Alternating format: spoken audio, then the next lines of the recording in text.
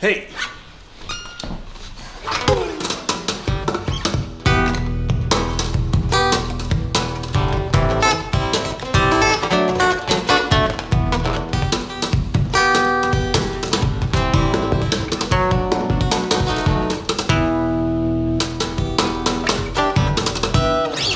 Ladies and gentlemen, it's Guitar 5000, and today is the day you've been waiting for.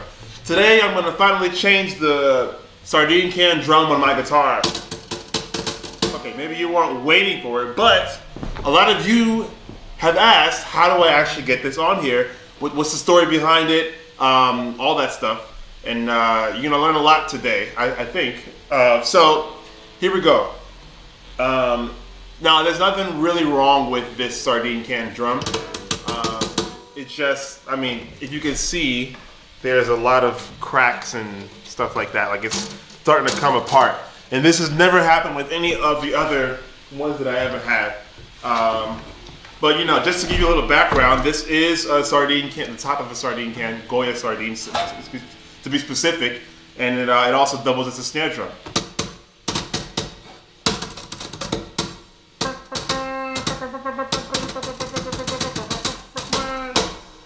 Today I gotta take it off. It's becoming a bit of a danger. This is pretty sharp and it's just coming apart. So you'll get to see me do it. All right, so here we go. First of all, gotta just take it off. There we go. By the way, this has been on here for 2 years. Okay, 2 years. There was a point where I used to change the sardine can like every 2 weeks, but I just started to get really good at using one that was old.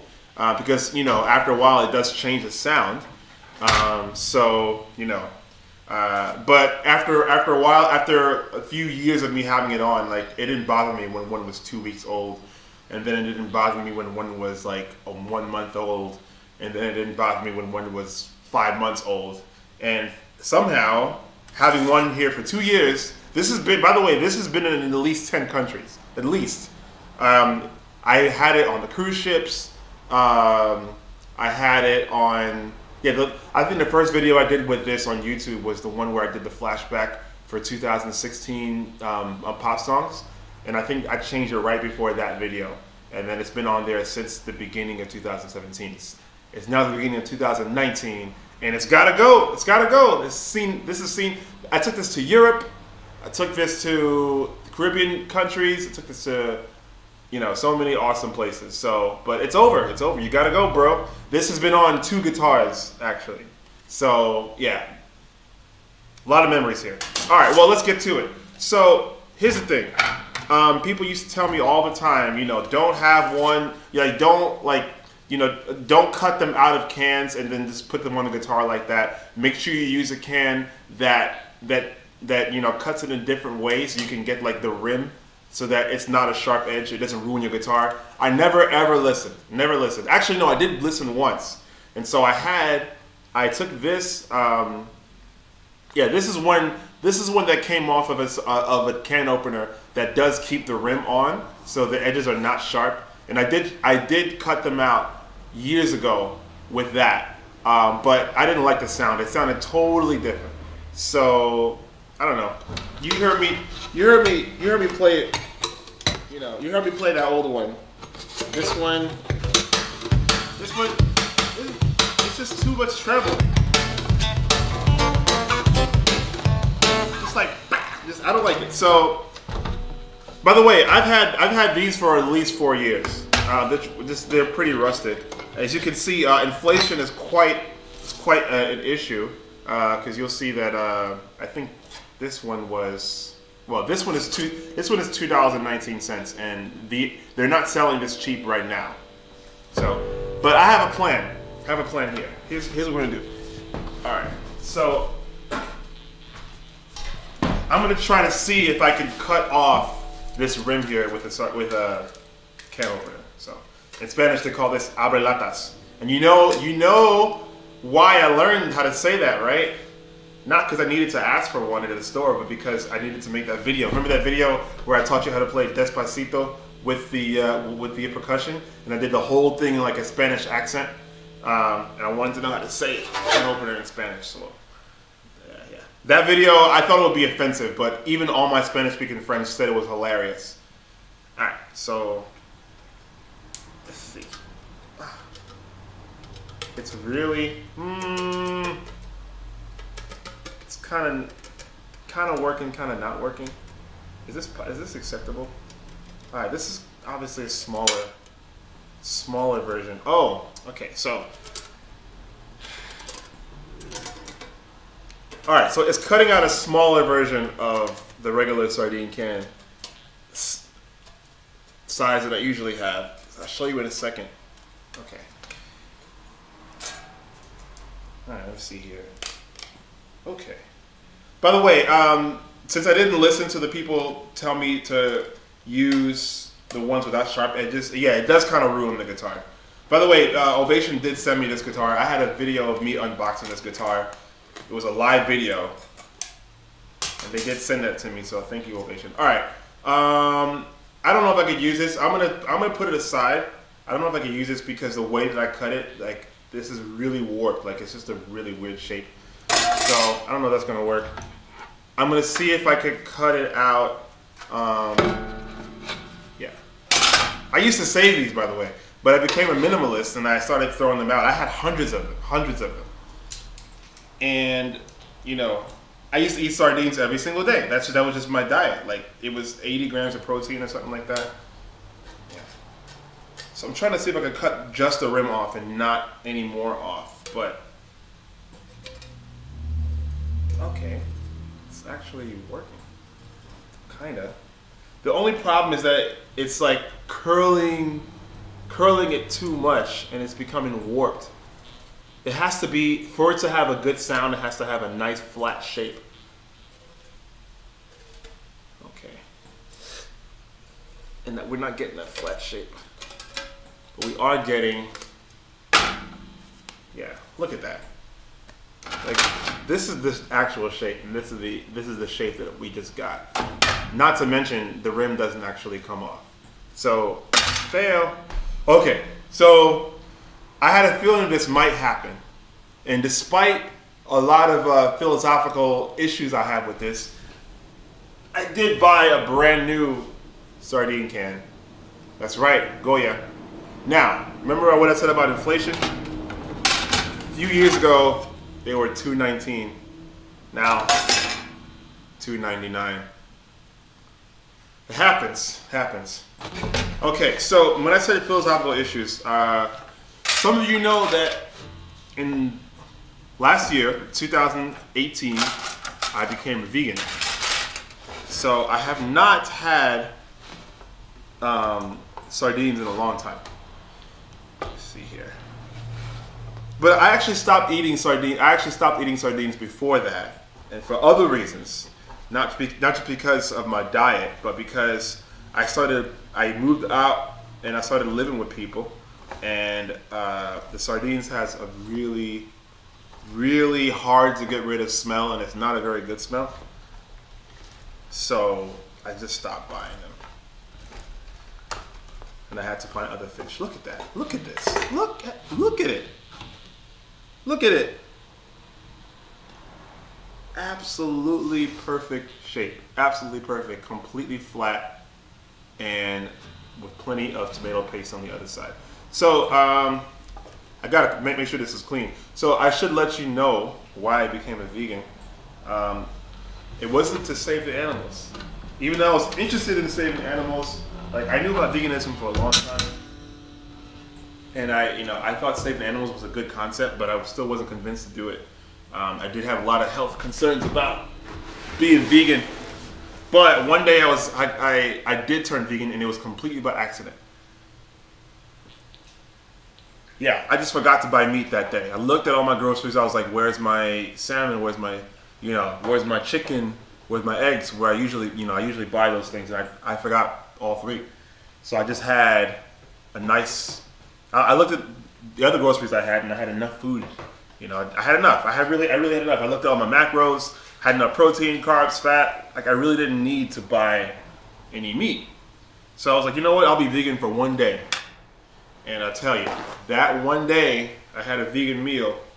I was full of energy after that meal. Like I usually when I have a meal, I'm like kind of want to sit down a bit, kind of sleepy, but I was like full of energy. I couldn't believe how much energy I had, and I felt amazing. Like just emotionally, physically, spiritually, everything.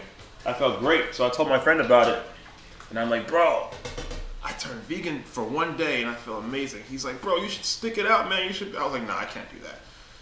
Stick it out, man. You should do it. Like, nah, I'm not gonna do it. He's like, bro, you should do it. And by the way, this is not another vegan telling me to do this. This is a meat eater. He told me to stay vegan, and because he thinks that if I felt so good from it, I should just stay that way. So he says, I dare you to stay vegan. So I'm like, you dare me? That's kind of hard for me to say no. So I said yes. I'll try it for a month. And I haven't turned back since. It's been what, 6, 7 months, 8 months? This happened in April, I think.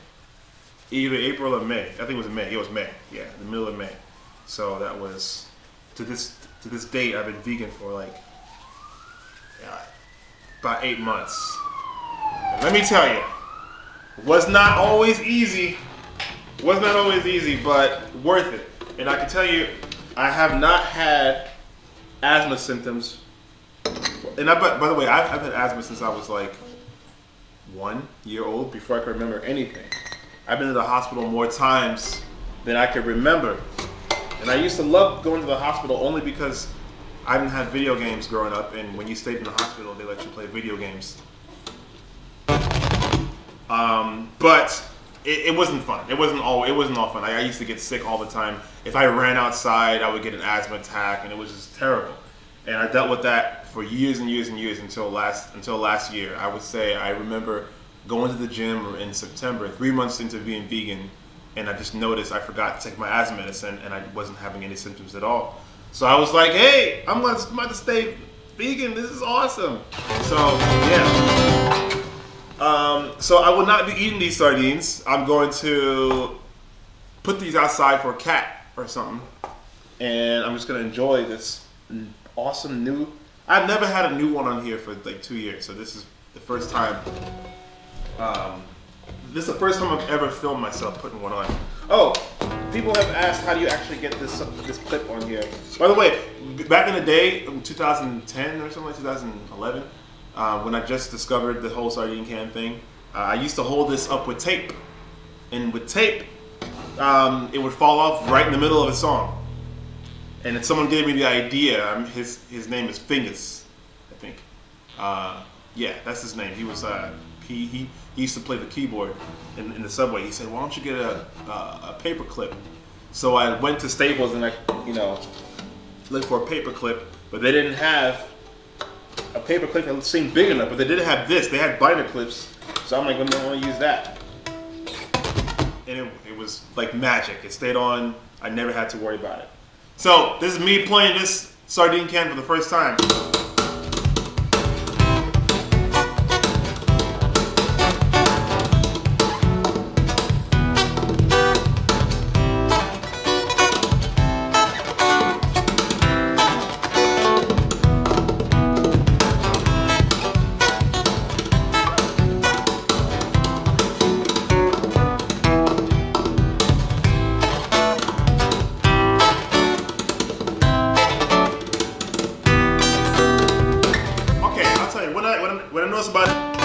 What I noticed about this, like immediately, is that I can do way more like rolls and fills and stuff like that, because when it's brand new like this, it stays flat on there, so I can get a sound with less effort, like less attack, you know. And it's not like bouncing up and down, so I can do like this, easy.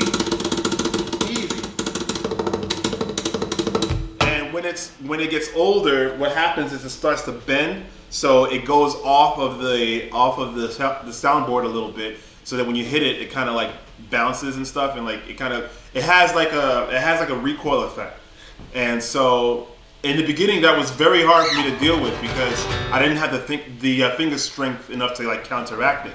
But now I do, so I've tolerated having older and older sardine cans, and to the point where I had one on for 2 years.